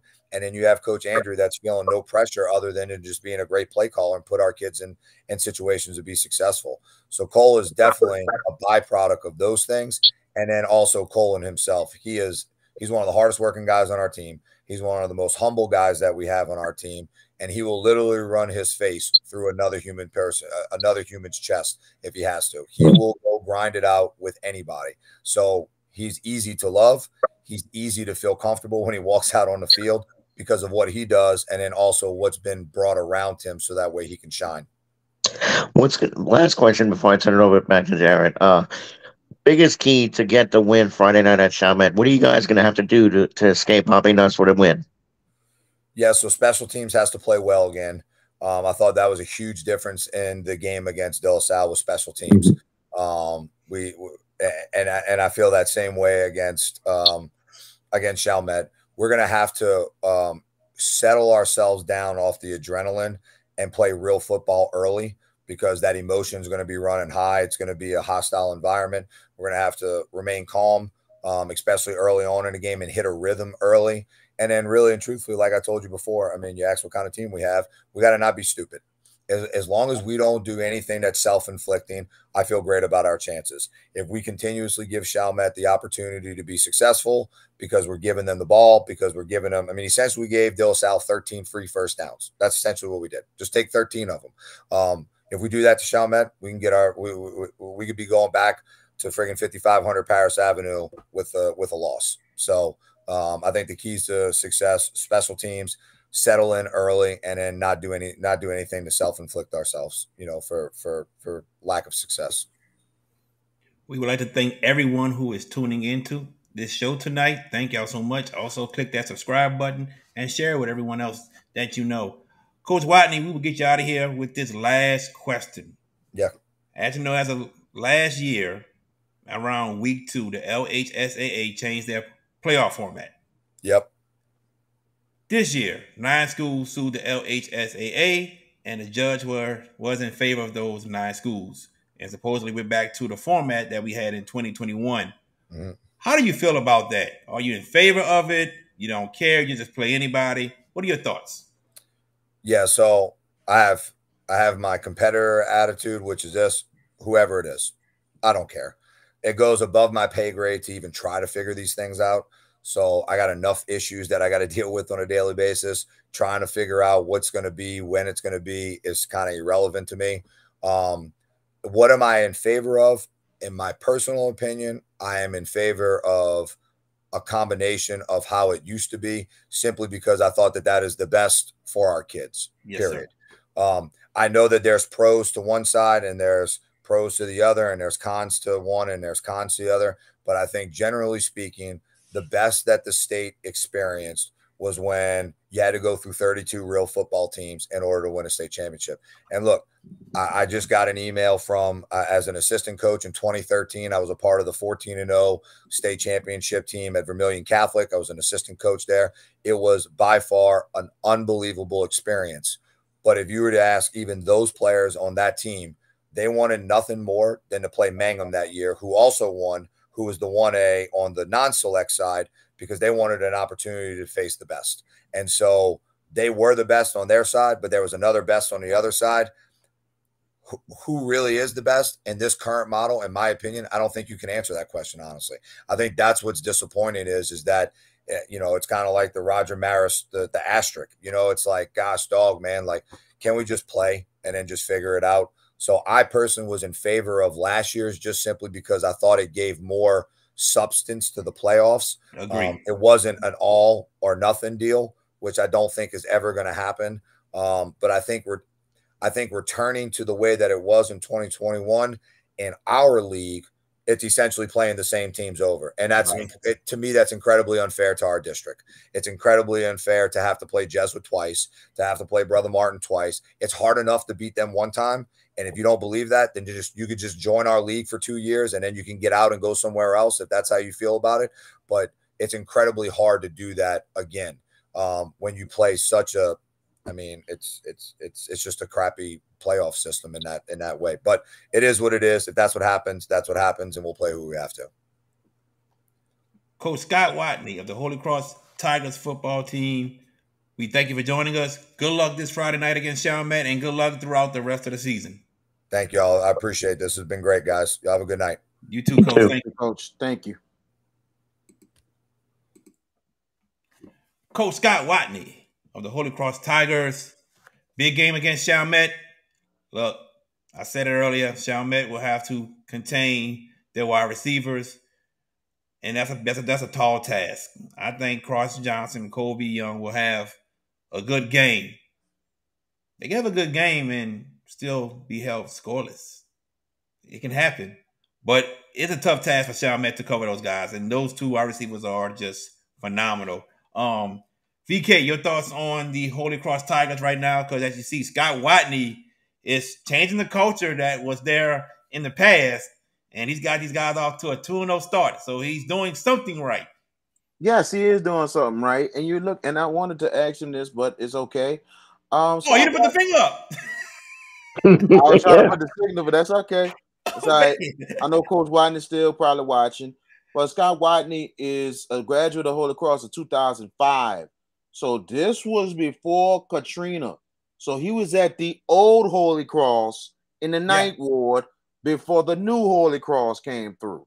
So it's a lot of change. And at that time, Barry Wilson was the head coach at Holy Cross. So for him to come from a winning tradition, and not just a winning tradition from what Holy Cross went through at that time before and to now. For him to try to change a culture, he's doing some good things, and he's really the biggest challenge at Holy Cross is to change a culture, but not just that, to turn Holy Cross to relevancy, to turn Holy Cross to consistency. That's the two biggest things he's trying to do. And I like what he's doing so far. And it's going to be a big test this week. And the thing you're talking about right now, we've been looking at some trends over the last 4 to 5 years. We go from DBs to running backs to offensive linemen to defensive linemen. What's the trend this season? Wide receivers. We got a whole bunch of wide receivers all over the place. You thought last year was one of the deepest running back cores we have ever seen in the state of Louisiana last year. This year, this is probably the most deepest we've ever seen in the state of wide receivers. You name it, you can name any team in the city or the state of Louisiana, you find a good receiving core, and it is a good one at Holy Cross with Cross Johnson and also Kobe Young, who is the brother of Kalijah Linscomb, a state champion formerly from Jesuit. So I tell you, you got a lot of speed, got a lot of offense. This Holy Cross team looks pretty good, but they got a tough test Friday night in the parish. GP. I don't think there's any question that VK is right about the fact that Holy Cross has a really tough spot Friday. But again, I pointed this out when we talked about this game from the Chalmette side of things. Their DBs are going to be in for a heck of a challenge. The thing is, Holy Cross's schedule after this week, they go into district next week. They get Rummel. Good catch back because guess what? Rummel's playing the megaphone game Friday at Zimmerman against Shaw. So they could be catching them on either the downtrend or the uptrend. And then they just go straight through district. Do you know that their last non-district game is in week 10 on a Thursday night against East St. John? So nothing comes easy. They get the Catholic League and East St. John to close after Chalmette Friday. They got a big win on East St. John last year. That was a shocker. Yeah, they did. But East St. John looks pretty formidable this year, at least early. They look improved. They look really on point early. You know, with of course the dramatic win against St. James and then the massacre of Carver last week. But Holy Cross, they've been impressive offensively. I can't help but think Coach Wattigny said was what one of my friends told me, the same thing, that Holy Cross, made a lot of mental mistakes in that game, penalties and of the like. That can't happen if you continue to win. The opposition gets better. Not that De La Salle's a bad team. That's a good football team they beat. And I don't know much about the Holy Cross team they beat out of Texas, in week 1, but they beat them 45-0. So they did something right there. But then now they get into Catholic League play. That mental, mistakes that Coach Wattigny talked about, that's not going to win a game in the Catholic League if you go in with those games against Rummel, Curtis, Carr, Brother Martin, Jesuit. That's a 6-pack of toughness right there. And then you get East St. John. If Holy Cross is going to maintain this, they're going to have to continue to elevate offensively and clean up the penalties. But as far as Friday night, it's an airtight game, VK. I think this is a coin flip, 50-50. Absolutely. This is a evenly matched ball game. Last year, we thought it was pretty much a good first half in the ball game. Holy Cross made a lot of adjustments and got the job done in the second half. But I think this is going to come. This is definitely going to be a full-quarter game coming down to the wire. One of the few times in this rivalry that we've seen a tight game. This is going to be a good one, and it's probably going to come down to a field goal with these two teams. So it's going to be a good one. It would be a very cool scenario if Holy Cross has a winning record, finish between 1 to 3 in the Catholic League, and plays East St. John for a possible high seed. That could be an interesting scenario because you think about East St. John, that's 2 tremendous wins, and it helps their power rankings. So just a little something to think about, but we're too early in the season, but that's some sort of a cool scenario if things go right for the Holy Cross Tigers. Mm-hmm. Number one, they are my surprise team in the Catholic League, Holy Cross. That's my surprise team. If there's a team you got to pick that could win it, it's this team here. I think they're going to be a great challenge for anyone. Number 2, Renee Cray. He says that the Crescent City Sports game of the week is East Ascension and Destrehan. They are covering that game. Sure is. And number 3, Kenny Ramonde. Where are we at this week? Well, after this commercial, I'll tell you where we'll be at this week.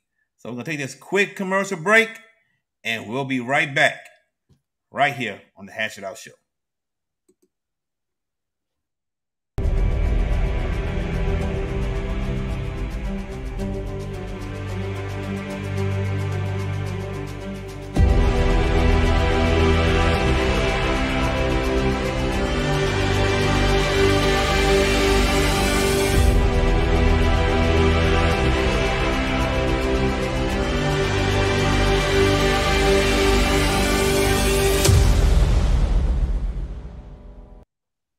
And we are back on the Hash It Out Show. That is Bayou Audio and Video. You can find them in Marrero, Louisiana. Kenny Ramonde, to answer your question, the game of the week, the Hash It Out Show game of the week, will be between the St. Charles Catholic Comets and the Turlings Catholic Rebels from Lafayette, Louisiana. So we got a good ball game between the 2-time defending champion St. Charles Catholic and last year's semifinalists in Division II select the Turlings Catholic. So we will be in Laplace. Well, VK Jones and George Peppers will be in Laplace calling the game this upcoming Friday night. Now, guys, if you guys haven't heard, Todd Garvin, the head coach at West Monroe, was fired today. He was fired. For those of you who does not know why he was fired or what is going on, I'm going to tell you. So, since Todd Garvin took over as the head coach of West Monroe, he has had 4 heat-related illnesses amongst his players. 4. The last one, missed football practice for a whole week because he had COVID. When he comes back, he has to do something called makeup work. Kid gets rushed to the hospital for heat-related illness. That's too many under one person's watch. Now, Coach Garvin came out and said he takes full responsibility for what happened to those 4 kids. You have no choice to. They're under your watch. The safety of these players are under your watch. The parents are putting their trust in you. There are new rules that you have to abide by when it due to the LHSAA. 96 degrees and higher, you cannot practice. So, what was it that he was doing wrong? What if he was practicing in 96 and below? What if he was? Is he not letting kids rehydrate, get water? I don't get it. Very odd to me. But yes, I think West Monroe did the right thing by getting rid of Todd Garvin. And in an interview on the morning drive with Aaron Dietrich asked him, is there anything you would like to say? And you know what he said? He never had the backing of the administration at West Monroe. And then he says to the head coaches out there, watch who you hire. Watch who you hire, especially those you put in big positions. They may stab you in the back. Now, I'm not able to speak on the backing or not having the backing from the administration because I don't know, but I would think he had the backing. He's a West Monroe alum. I would think he had that backing. But when he said, watch who you hired, especially in big positions, they may stab you in the back. Is he trying to say that someone on the coaching staff got him fired? Is that what he's saying? If you take full responsibility for 4 kids being rushed to the hospital for heat-related illnesses, How in the hell can you sit there and say, why should you hide? They might stab you in the back. What if it's a coach that cares about these kids and sat there and said, hey, he ain't letting them get water, this and that. Something got to be done. What if there's an assistant coach that stepped up for those kids because he cared? And I asked that in question form, as you see, because I don't know all the details. But man, you take responsibility, but then you say that? I don't know about that. GP. You and I talked about this earlier today when we did our sound check in advance of the show tonight. I'm going to say a couple of things about Todd Garvin, the person.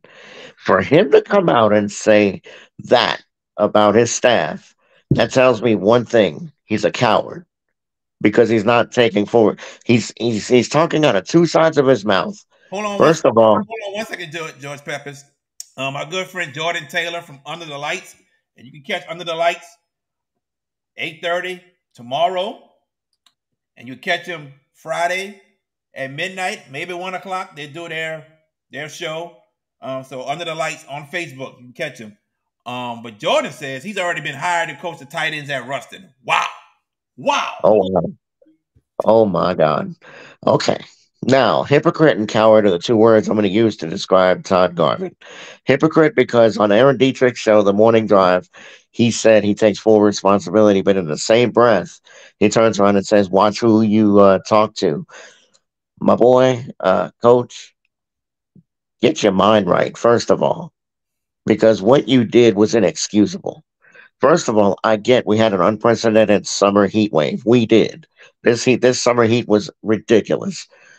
There were consecutive days of indices in the 115s, and that will wear and tear on anybody. And hence why when we did our pre-season shows, I made it a point to ask every coach that we had about practice habits. What did they do to accommodate the heat, to accommodate themselves to the heat?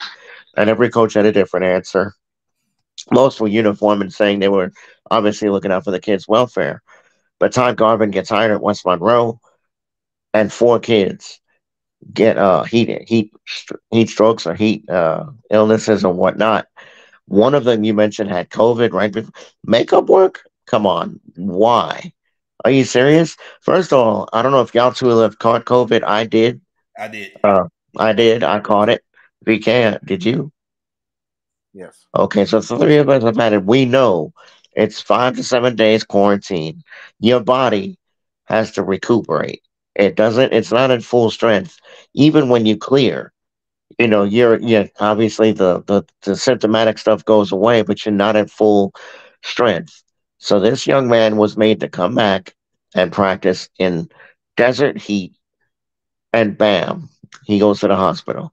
West Monroe, I don't applaud you for a lot of things because I've seen some of the stuff you've done. I respect what you've done winning, but there's some other things that you've done that I'm kind of against, and this is where the familiarity comes in because I lived in their district. They played in the same district as Alexandria, who was close to where I lived. So I know a little bit about them, and heck, we all know about some of the championships they won. But West Monroe, in this case, you're 100% right to fire the man. Now, what happens going forward? Now, Garvin's at Ruston coaching tight ends. What amazes me, VK, and I'll flip this to you, is that man has actually got another job. I get we're a second chance country. I believe in second chances 100%. But this dude should not see a sideline for the idiocy that he pulled at West Monroe. Practicing the way that he did. There's got to be autonomy, true autonomy taken at West Monroe. Saying, you know what, we'll take it. Good night. See ya. Now, I don't know if they fired him with cause. I just know they fired him. With cause means they don't have to pay him. But VK, I just feel like he shouldn't be coaching, but that's just me. I agree with you. I think he should not be coaching at all. I think he must have connections with the head coach or a couple administration up at Ruston. So that's why he's probably got the job up at Ruston. Mm-hmm. So, but I definitely agree he should not be coaching anywhere this year. If he gets picked up as an assistant, pick him up next season. Don't let him coach this year. He need to get his head right. more than anything else. This is, it's crazy. West Monroe got a little desperate trying to find their coach and everything. It's karma just coming back to roost for West Monroe. It's karma coming back to roost. Yeah, the winning was there, but then there was other things in the past that they done, and now it's coming back to bite them in the butt. It's been a long time coming, and now they are getting the karma right now, regardless of the fact. I think, what Todd Garvin did was unprecedented. And the firing, yes, it should have happened. I applaud you, West Monroe, for making the move. For him to get on and Rustin, I don't like it, but I don't knock it, because the fact of the matter is he must have connections. And a lot of coaches always have some kind of connection somewhere, and they get on quick. So that's how it goes in this state. That's how it goes anywhere. But at the same time, it's just karma is biting West Monroe right now. That's what it is. I got to go back to the interview he had. He also said there are still a lot of old school coaches out there. When someone misses practice, they make them do makeup work. Okay, so I understand if a kid missed practice and didn't tell you they had a doctor's appointment or whatever, or if they did, I get it. I get it. Trust me, I do. I've been there, done that. But we talk about somebody who had COVID, just got over COVID. That's the part I just don't understand. Like, they just got over COVID, man. Where's your sympathy at? Like, literally, you're punishing a child because they had COVID. Oh, you missed a whole week of practice because you had COVID? Okay, make it work. That just shows he got no consideration. He didn't care at all. Period. He didn't care. It's just for 4 kids. 4 kids to the hospital for heat-related issues. He didn't care. I hate to say it for Todd Garvin. I really question his humanity, big time, because I understand certain stuff, but the dude came from, he is recovering from a devastating, more than devastating flu-like symptoms kind of thing. Now, when you not just with COVID is more devastating than the flu, but when you come off the flu, or if you get your wisdom teeth taken out, it takes some time to recover. You have to show consideration of that. When you try to give him makeup work in the heat, and that's sick. That just shows how sick of a person you are. And on the other side of things, to me, you need to go get help. You psychologically, you need to go get help, because that's not good. That's not good at all. And I'm telling you, this generation of kids are gonna check out, and they check out quicker than they ever been. Because if they don't see it their way, or you ain't gonna try to help them, like, man, forget this, I don't care about this, damn that, they go in the other direction. They ain't gonna do right. They ain't gonna even care. So guess what? Todd Garvin needs serious help. And I'm still on this part, because think about it. What if that kid was around the whole football team and the coaching staff, and they all caught COVID? What if that happened? Yeah. Oh, you got COVID? Oh, stay where you at. Stay at home. Get well. Come back to practice when you're symptom-free. Yeah, 100% clear. Yes. Because, listen, let's go to the West Monroe timeline with Jerry Arledge when they fired him. I read a lot of blog sites and everything else. West Monroe's alumni were absolutely looking to savage Arledge. They've been wanting to get rid of him. They finally got their comeuppance and got rid of him after last season. I think Acadiana put them out of the playoffs last year, if I remember right. Anywho. No, Zachary. So Zachary, that's right. Yeah, Zachary popped them. So anywho, they whacked Jerry Arledge because they said, man, we ain't been to the Dome in a minute. We haven't been to the Superdome in a while. So they figure, well, let's good riddance, Jerry. All let's just get Garvin, our alumnus. And I think they thought it was peaches and cream. VK mentions the word karma. Last I checked, karma's never lost. Undefeated, undisputed champion of everything. And they're getting what's coming to them. Y'all want to sit there and act all biggity, talk about the University of West Monroe. Man, cut that noise out. You're a high school. There are people actually saying that stuff on blog sites. It's like, man, slow your Yep. roll. They're high school. Yeah, oh yeah, there were commenters, people just flapping their gums, keyboard warriors. They had one. They beat Rummel, right? Am I correct? Actually, they've been said that even before then. Even Ed Daniels gave him that much respect and said that on air doing. He said that to Evangel and to West Monroe because of the fact. That's when they were winning. That's when they were winning. That's when they were winning. That's what I'm saying. What have they won lately? They haven't won nothing lately. That's what I'm saying. But they've been had that name though. That's what I'm saying. They've been okay. They ain't winning. Exactly. What does that mean when you're goose egging? Evangel was an 0 for team 2 years ago. They were 0 that I'm okay with it. I mean, well, that's different. That's all about the Z, right? That's what they say now. That's what they say. That's right. Yeah, exactly. That's their catch line. But that being said, look, to put a postmortem on this, it's over and done. I'm just surprised that somebody actually employed this man. I'm not going to go as far as VK saying about him being mentally, whatever. I think the fact that he said there's old school coaches, I want to ask Coach Garvin one thing. Define old school coach for me in your terms. That's the only question I want to ask him. What is an old school coach by your definition? And I'd be very interested to hear this answer because I guarantee you,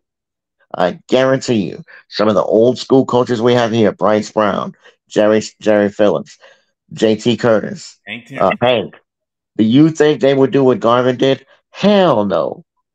I know we all know Hank and all these guys that I just mentioned. We all know them personally. Marcus Scott, Frank Daggs, Linares Elpage. Coaches, they're a little bit younger, but do you think they would do what Garvin did? Hell no. No. There's a bit of a chance of a herd of cows outrunning a track team than them doing something like that. I mean, that's just foolishness to think that. So what the hell? That's the question I would ask Todd Garvin, guys. What is an old school coach in your definition? I don't want to hear coach speak. I want you to tell me what the hell what do you mean by that? Because I know what he means, but I want to see if he has the guts and the temerity to say it. I don't think he does. I say he's a coward, and I stand by what I say. If that gets me controversial blowback, fine. But I think Todd Garvin is a coward because he got fired, and he didn't even, I don't think he's true to apologizing to the parents of the kids he put in the hospital because it was under his auspices that no kids went to the hospital. Under his watch. Where's the apology? Or better yet, pay their hospital bill. How about that? All right, we're going to move on. Game of the week. The Hash It Out Show game of the week. I'm sorry, excuse me. The Hash It Out Show game of the week is the St. Charles Catholic Comets against the Turlings Catholic Rebels. You two guys are calling it. VK, you go first. What are your thoughts about this game coming up? It's going to be a great matchup this week, man. It's probably one of the best ones we're going to do this year. Turlings Catholic, a very good team coached by Dane Chapache, a very familiar name in itself. That's actually the son of Sonny Chapache, who has done an unbelievable job at Turlings Catholic. And for him to continue the tradition and the winning over there, they have really done some great things and having a good start once again this season, and probably one of the toughest districts in the state of Louisiana as they're going on the road against the two-time state champs. It's going to be an interesting matchup, especially with Coach Wayne Stein looking to try to go 3-0 on the season, and not just that, continuing a big winning streak for St. Charles Catholic. So, it's going to be a really good matchup, good coaching matchup, and this game could really go down to the wire. We're expecting a very big crowd on Friday at Thomas Dupuis Stadium. First time ever that we will be. I've been in St. Charles Catholic before, but I have not been inside the stadium. So it will be really great to be there. And I'll tell you, I'm looking forward to what's going to happen on Friday night. GP. I'll be on the call with VK on this game Friday night. I expected an airtight affair. St. Charles's defense is legit. There should be no question. They have been absolutely. I thought they were in trouble last week at Lutcher when they were behind because, they struggled at Shaw and their defense bailed them out. Same thing happened at Lutcher in a very tough road environment. This is a seasoned, battle tested, 2-time reigning, defending state champion in Division III. This is going to be the test, though, because Turling's Catholic plays tempo offense. They fly on the offensive side of the ball. They can go. And this is going to be a very unique and interesting challenge to St. Charles. I think we're in for a really good football game. And I'm like BK, that's the stadium, at least on the St. Charles side, is going to be airtight. It's going to be packed.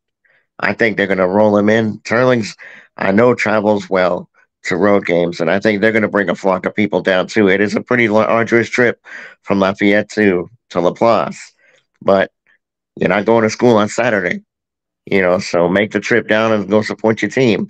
I say that about some of the local schools here. You don't support your team enough. I'll save that for week 5. I'll just save that for week 5. All right, because that's going to be out the next. That's going to be whenever I won't. I mean, if you go on our site, you can see what game we have on week 5. But I'm going to let it fly then. I'm not saving. I'm not going to do it tonight. I'm going to be nice. The Angel George Peppers is going to be nice, but the horns are coming if I don't hear anything new by week 5. But we're in for a good game Friday night. I'm looking forward to the call with VK and Jared. You're going to be at Shaw to watch the megaphone game, and we just want to make sure if we don't need a psychiatrist on call if Rumble wins again. You good? I'll be fine. I promise you. I'm just making sure because my color analyst Friday night is already out. He's chomping at the bit. He's already told me if Rumble beats Shaw, he's already said it to me. If Rumble busts Shaw, look out. He's going to talk. And I don't have duct tape or a muzzle, so I don't know what to tell you. So the abuse may come. Zachary, St. August Zachary. All right, guys. Look, I want to get to the last topic. I know we had a lot to talk about. We'll get to the Saints and LSU tomorrow, but we press for time right now. Mm-hmm. I want to get to this one right quick. Just give your thoughts about it. Warren Easton versus Edna Carr. Warren Easton, of course, as you know, cannot participate in the playoffs. They have gone up 2 rows.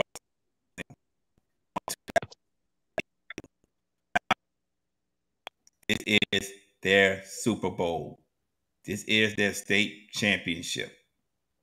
Can you guys still hear me? Yeah, I can hear you. Okay. All right. This is their state championship. Warren Easton has lost the last 11 times to Edna Carr since 2016. They are ready to prove to everyone that they can beat Edna Carr and that the Sears on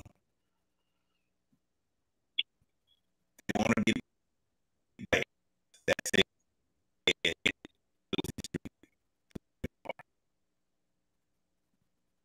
Go ahead. Well, what's the question you asked? I know I kind of remember.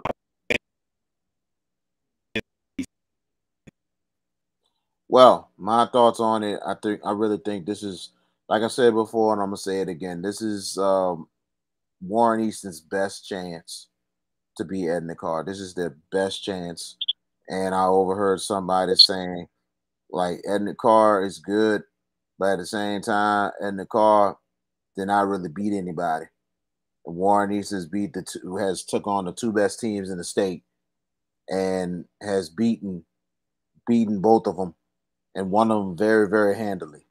So this should be a very interesting game. I think this game can go down to the wire again, or not just that. If Warren Easton has control, maybe they pull away. But at the same time, I think this is going to be a great ball game once again this Friday night. This week is it's a hell of a week of games, man. I mean, out of all the games this season, week 3 is definitely the place to be this week. But I really think this is going to be interesting. Going into Tag Only this time. This game is on your view this time, on a big screen so people can see, but it's going to be interesting. Carr's going to be ready to play. East is going to be ready to play. regardless of this being 11 straight games that Carr has won, at least 6 out of those 11 games have been close. Yep. And this is going to be another good one coming up on Friday night. This is going to be another classic between these two great teams. And I could tell you, we'll make the pick tomorrow. But I'm like this, and I'm going to still stick to it. This is Warren Easton's biggest chance, because I'm telling you now, Warren Easton doesn't beat Edna Carr this season. I don't know when they're going to beat him. Might be never, VK. I mean, it sounds a little facetious and sarcastic, but Warren Easton's had teams that were capable of beating Carr, just couldn't get the job done. Now, granted, I grant you there were a couple of those games where Carr just destroyed them because they were that much better. But that Warren Easton was taking steps in those games that they got blown out. You know, the 66-13 game they played 1 year, Carr was just miles better in every facet. Warren Easton has now caught up. It's the thing. It's the old axiom. You ever see a NASCAR race where a car is fast to get to the lead, but when he tries to clear and he can't? Or even better, since I'm the horse racing guru, if your horse is coming up next to the leader looking like he's going to blow by him, and oops, he hits the cinder block inside the last 100 yards and he loses. That's Warren Easton right now.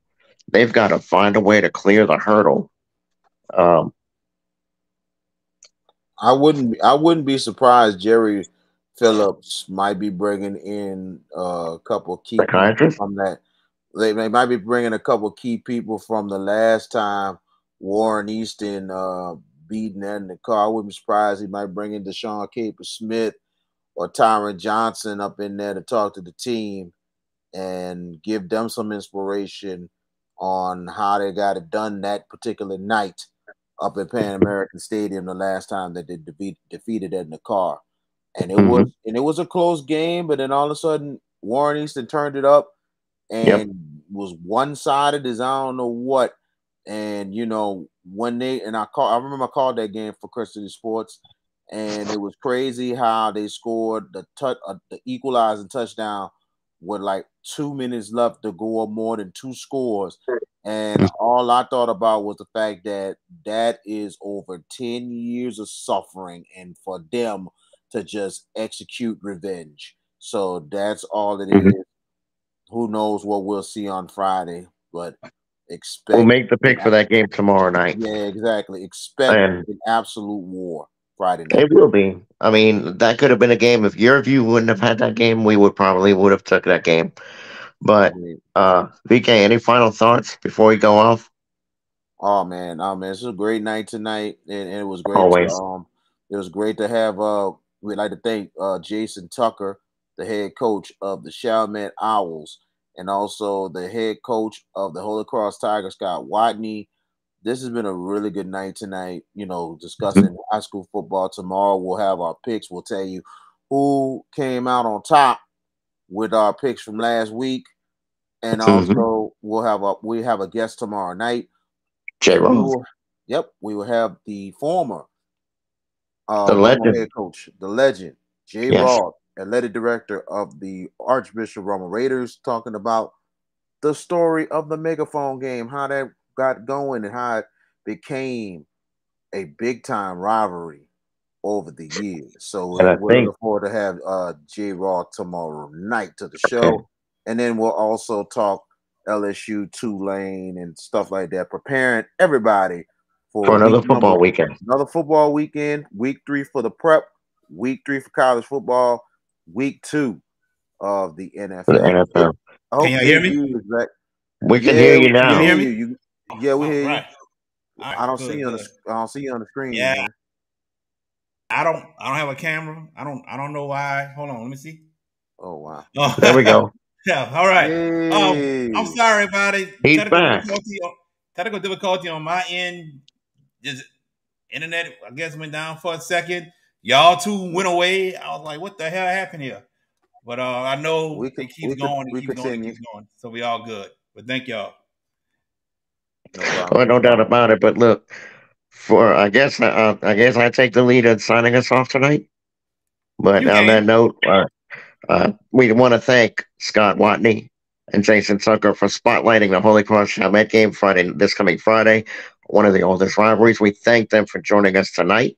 Tomorrow night, we will have Jay Roth, the legendary former head coach of the Archbishop Rumble Raiders. He's going to join us to talk about Shaw Rumble Friday night. And there's a humorous question I'm going to ask him. I think I told Jared this earlier, or VK, one of y'all. I didn't tell both of y'all, but I told one of y'all. But I'm not going to say it over the air. I'm going to wait till tomorrow night. And it is pertaining to Friday, obviously, this question is. But we will make our picks for week 3. I can tell you that Jared and I had 23 and we were 23-6 last week. VK was 22-7. Look, we bounced back from a subpar week 1 and we rolled week 2. So we're looking to keep that roll going. And of course, we're going to talk LSU, Tulane, Saints, and whatnot. Who knows? Maybe a little Dion, 2-0, Colorado. But for Jared, JB Boyd, for VK Jones, I'm George Peppers. Good night. We will talk to you again tomorrow night, 8 o'clock, here on the Hash It Out Show. Have a good night. Stay safe. Y'all take care. Yep. The Hash It Out Show is brought to you by Barretto Home Solutions, Bayou Audio and Video, Hot Works on the North Shore, JFK Martial Arts in Mandeville and Covington, Black Hawk Hauling, Lil Dizzy's Cafe, Wags Food and Culture, Moe's Pizza, The Green Law Firm, personal injury attorney, Drums Earwear. Thank you for watching the Hash It Out Show.